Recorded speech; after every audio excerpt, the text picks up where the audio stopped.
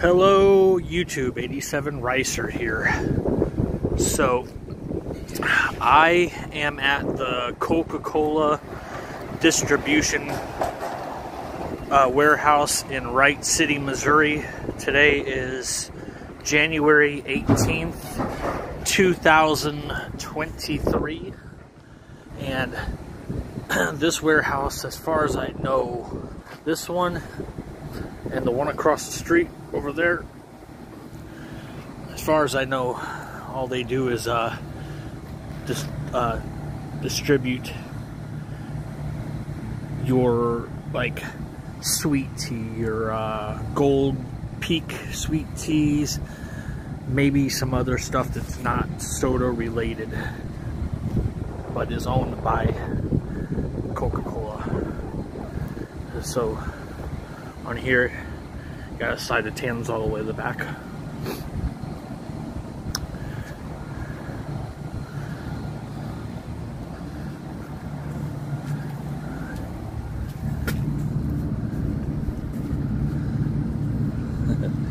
This is how close I was. Man, look. Maybe you'll get a view of the forklift going by as they're loading.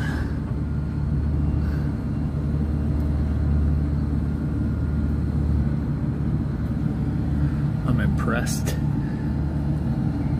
every time on both sides.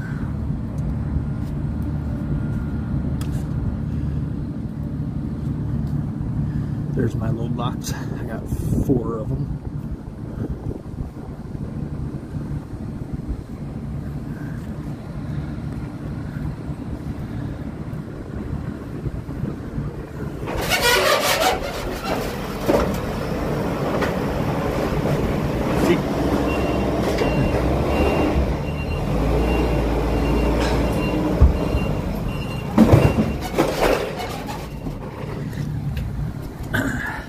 Now, I'm gonna end this video. Well, I'm gonna pause the video, and when I'm done getting unloaded at this one, I have to go across the street to another door and get the rest of the load put on.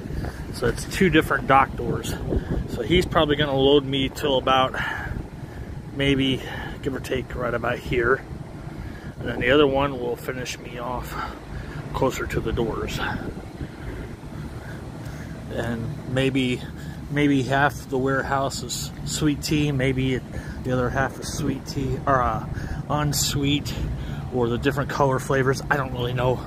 All I know is every time I've went here, it's always been Gold Peak sweet tea pallets that I see.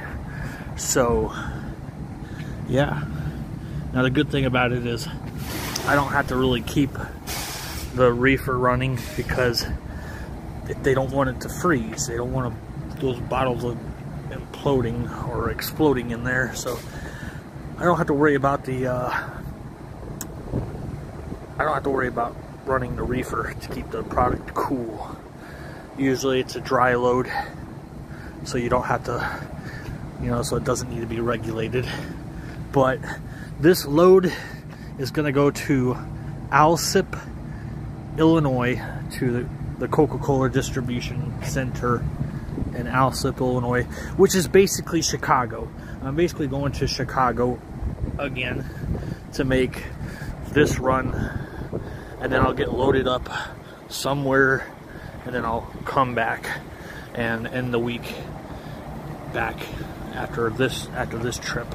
But yeah, like I said, Wright City, Missouri, at the Coca-Cola distribution. One of the buildings there, and this one here, right underneath of that water tower. So, like I said, I'll just kind of do a little. I'll show you the inside whenever he gives me the sign that that it's loaded, and I can go to the next spot. All right, now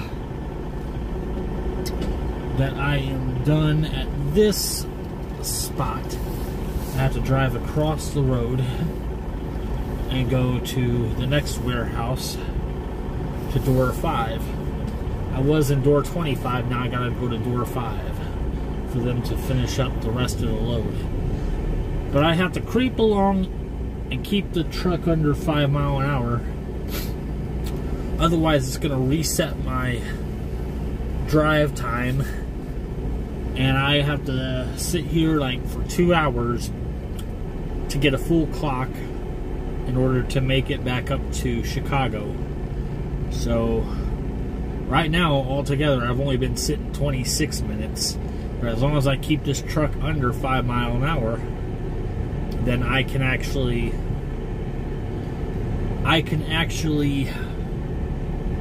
not trip the time, and I won't trip the time if I keep it under 5 miles an hour while I go to this next door. Now, a part of me wants to just drive by this guy because I don't know what he's doing.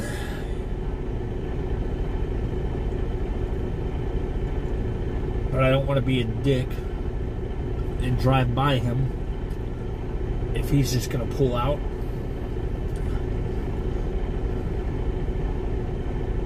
I don't know. I don't know. I guess I'm just going to go ahead and go around him.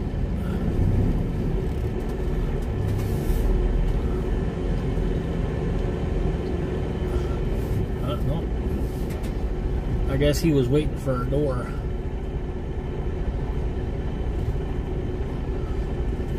See, that's what I get for being in a rush. I was gonna pull out, or I was gonna pull up, and this guy was just waiting for a door. Well, I'm gonna go anyways. I'm not blocking him, I'm not in his way. All I gotta do is just go across the road.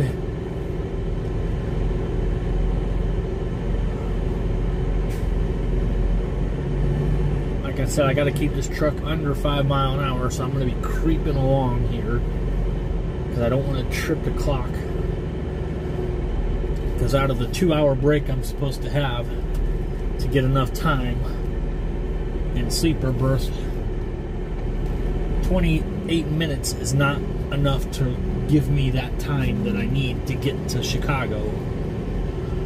I need to take a 2-hour break to get just enough time to get to Chicago. But like I said, I gotta keep this truck under 5 miles an hour so I don't trip it up. Otherwise I gotta restart the whole damn process of waiting 2 hours to get any kind of time back to make it to Chicago. And just so you know, where I'm going in Chicago is only 329 miles to where I'm going to deliver at the next place.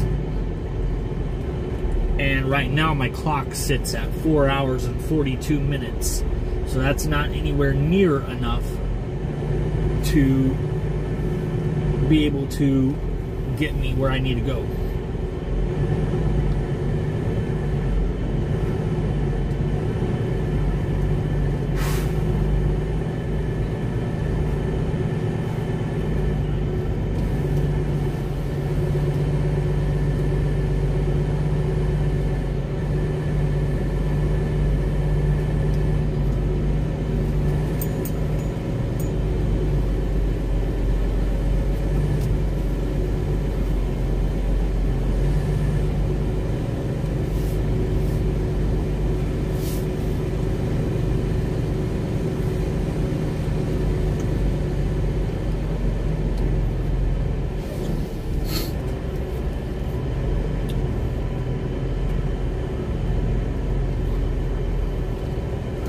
I'm making a big wide turn because I want to set my trailer up to where I can see it from my left side and not my right. Now there's nobody parked in door 5, so I'm not going to hit anybody, but I still want to be able to just back straight up or at least get the trailer lined up to where I can just get it straight in there.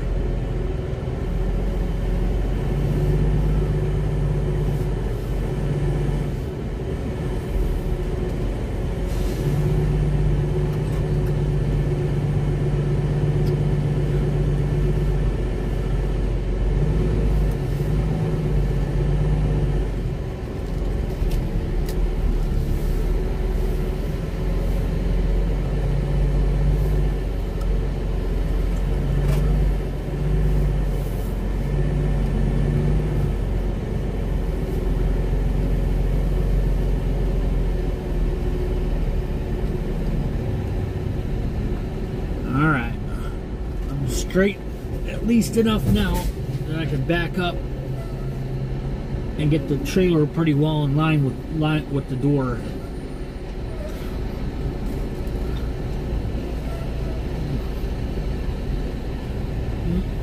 Just a little bit farther to the left.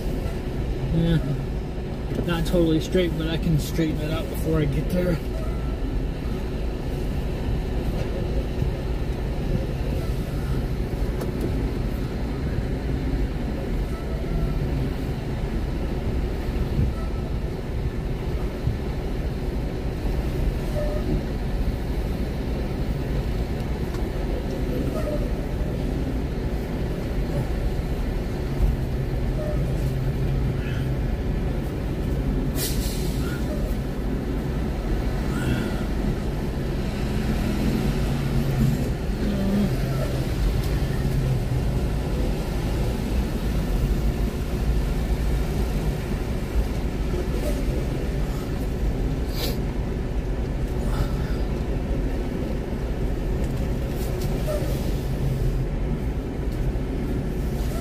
Yeah.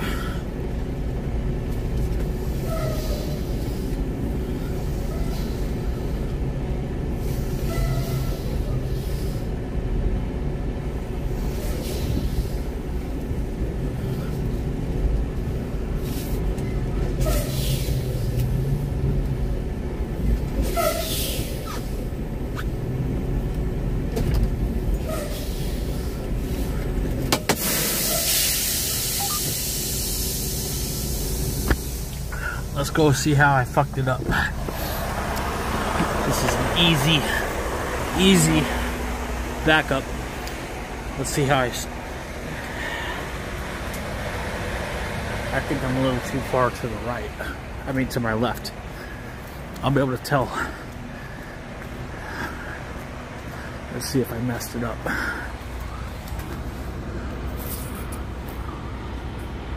They can get in there, I think. I mean, this is right here. My bumper is right here. So I mean, I think I did fine. They can get in there. I have hopes that they can. So I don't think I did bad at all.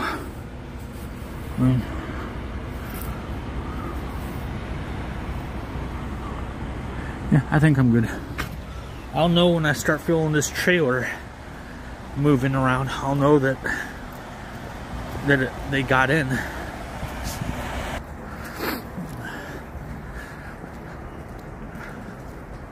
See if I can give you a little ramp action of them putting the ramp into the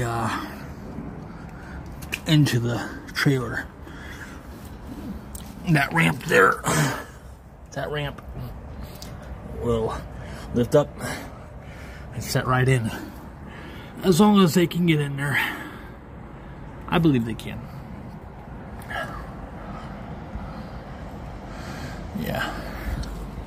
I believe they can. But I don't have a trailer here. That's door 6. So no trailers to worry about hitting. You know, I had all the room in the world to get the truck and trailer pretty well in line with the door. I don't give myself enough credit, but Yeah.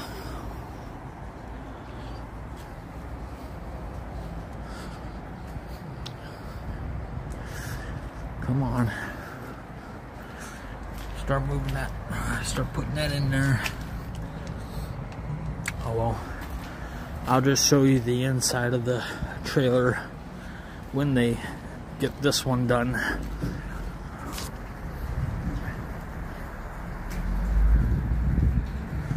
Yeah, like I said, this trailer's going to Chicago, Illinois, and Alsip, A-L-S-I-P, Alsip, Illinois.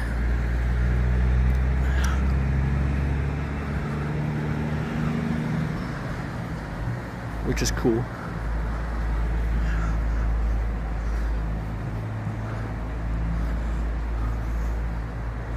Come on. So, in case you all don't know, that means that the door is closed and there's nobody in the trailer. And when the red light comes on, it means that that is active, the door's up, and there's somebody in the trailer. And when they give you a green light, you're good. It means there's no activity.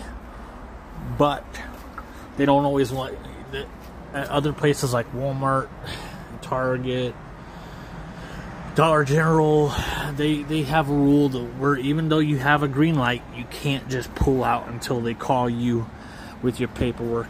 Once you got your paperwork, then you can pull out. But even though it goes from green to red to green, just because you got a green light doesn't mean you can pull out. Now, like my first year in, I was in, not even a few months into my first year, I was at a St. Louis distribution center, and I had a red light, or a green light.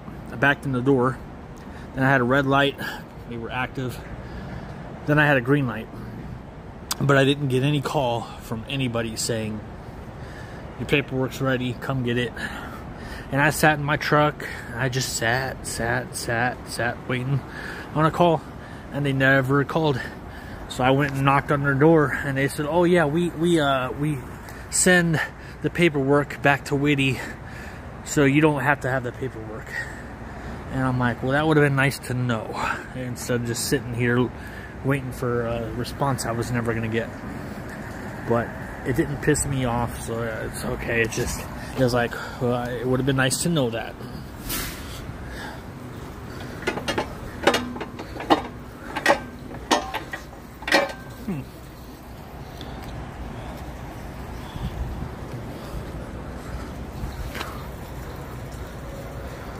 Use it to put underneath your trailer.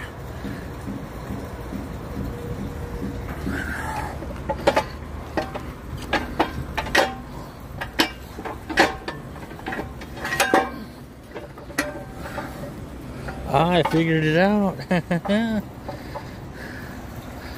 Yep. Move that little thing out, and yeah, I figured out how to work it now. I've had one where it's a pump jack. But yeah, just a little tidbit about the green lights. Stop signs. Wright City, Missouri.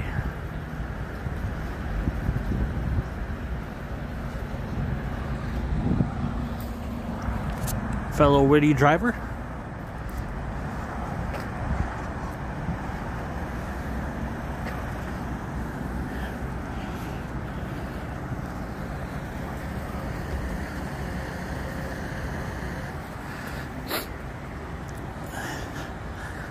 All right. It's secure. The handle is locked in place. It's not going anywhere.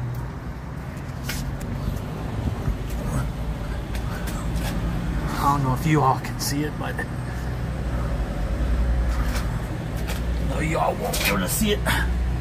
That kingpin right in between that fifth wheel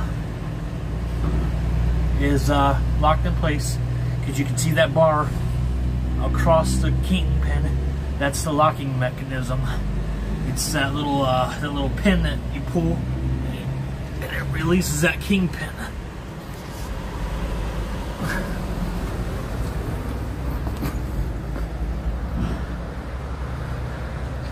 So it's not going anywhere. That means when you pull forward, that trailer's not coming off the fifth wheel. Sounds like they're getting ready. Could be wrong. I thought I heard some noise. Nope, I didn't hear. Maybe it was the other one.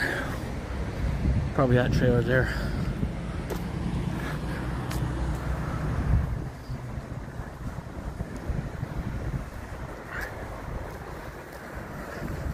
The thing I'll say about Whitty Brothers is they gave me, well, I came to Whitty looking to looking to make some good money and driving a vehicle like that. And I went to their school, and I studied, and I was with a good group of classmates that we were all in it together. We were all learning the same stuff. And Whitty Brothers has really good training. They have really good training. And I see a lot of bashing on companies like Swift and Amazon Prime, or just mostly the Swift jokes, you know, because apparently there's a lot of Swift accidents. Well, honestly, I guess it just depends on how well you were trained. I mean, there's times where I still feel like a Swift driver, and I've never driven for Swift.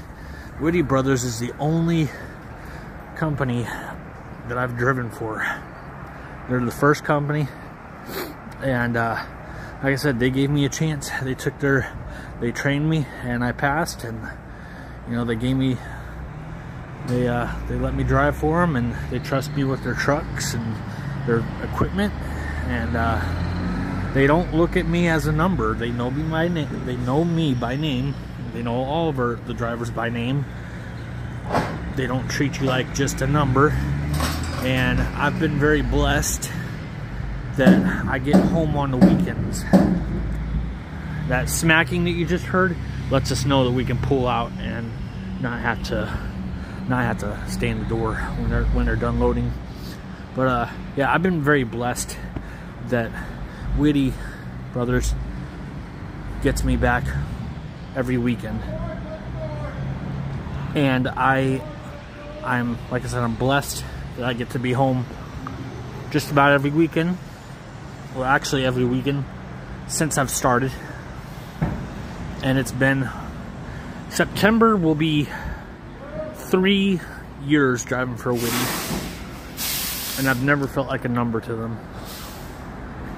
They've always worked with me. So I'm just blessed. Make good money. Make really good money driving. I'm happy that I get to drive and make money driving.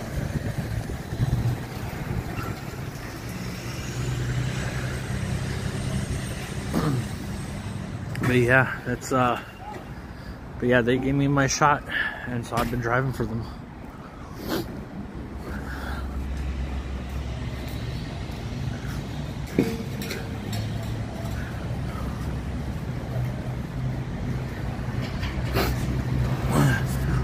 When you want to slide your tandems, you pull this button out.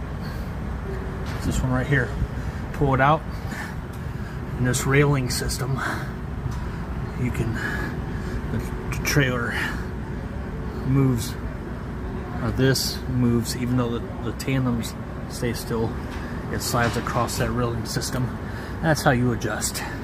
And normally,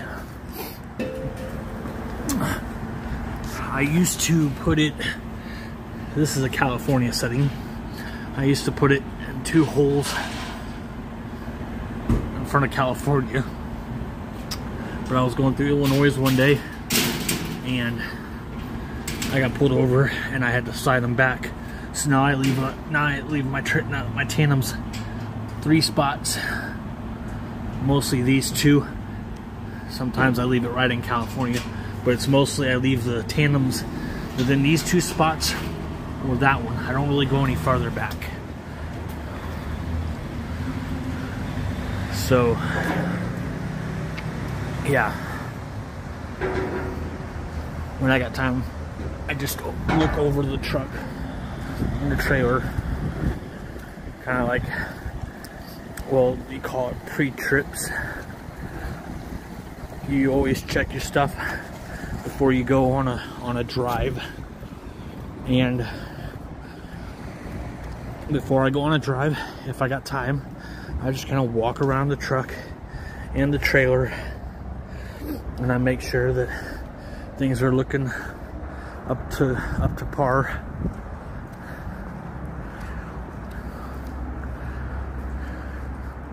So yeah, I just check things out, check the tires, make sure they're good.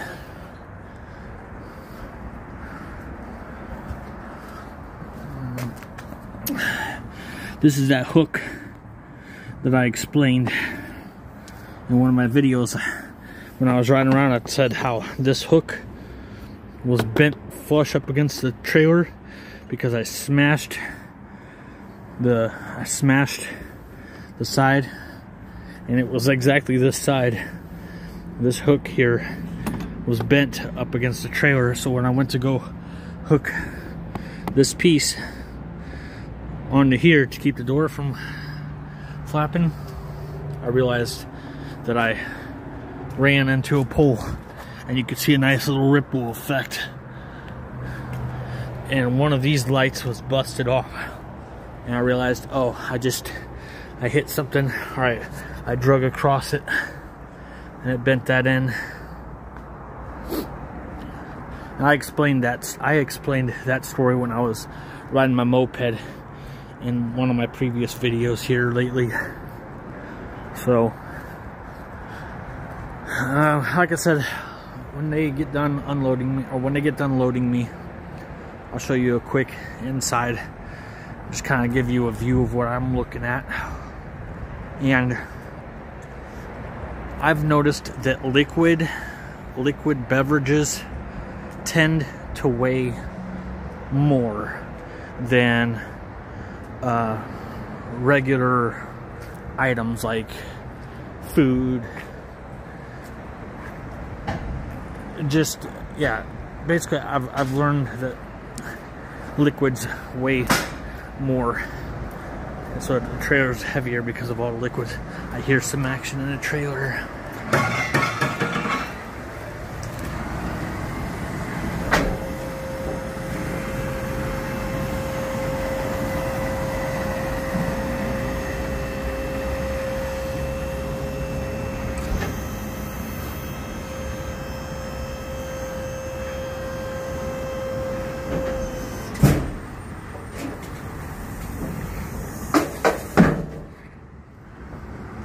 Perfect.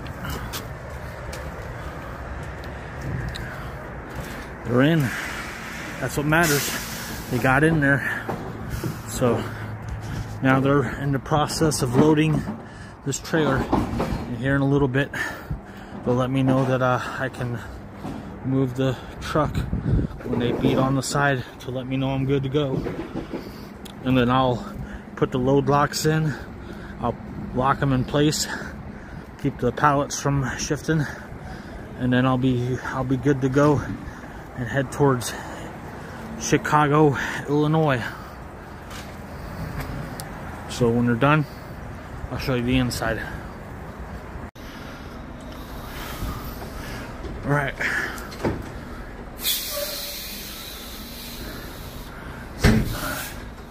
Just a little bit of where I Gold Peak. There's my load locks. Load locks. All right. So I slid the tandems. I'm gonna pull this button. I'm gonna push it back in. So I pushed it in. Now when I pull forward, there's a little nub right here. I'm gonna pull forward, it's gonna go to that hole.